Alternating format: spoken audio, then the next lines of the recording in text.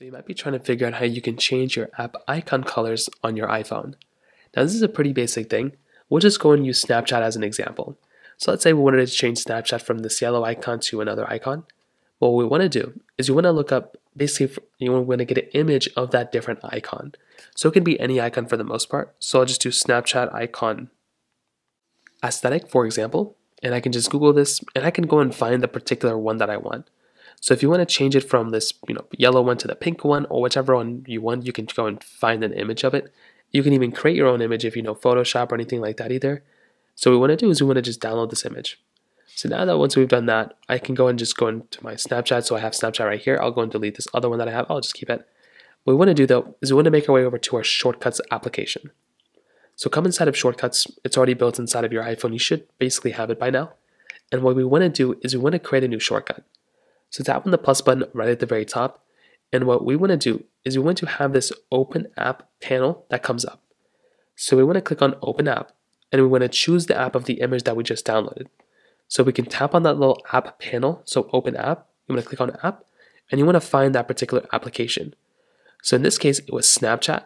So I should be able to find that Snapchat application, which is right here, as long as it's downloaded. And we're like almost done, believe it or not. So what we're going to want to do now is we want to click on this little share icon that's at the very bottom right here.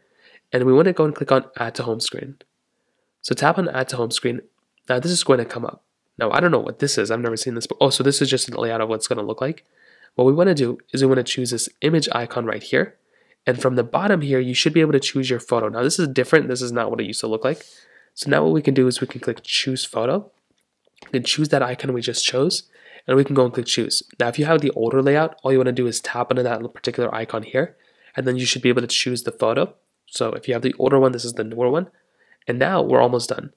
Now at this point, we want to go and change the name of our application, which I guess we can't even do here anymore. So it looks like you can change the text just by going through here and just deleting the text that way. So here you can choose this. You can then choose photo again. So I'm just doing the instructions again. And then you should be good to go. And you can add the text by clicking down here and adding the name. So then when you're done, you can go and click add.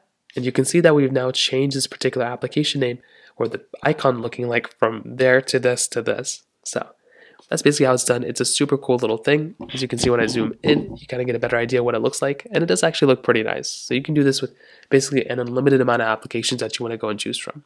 So that basically covers it up here. If you have any other thoughts or questions, let me know in the comment section below. Hit the like button, that would mean so much, but definitely hit that subscribe button.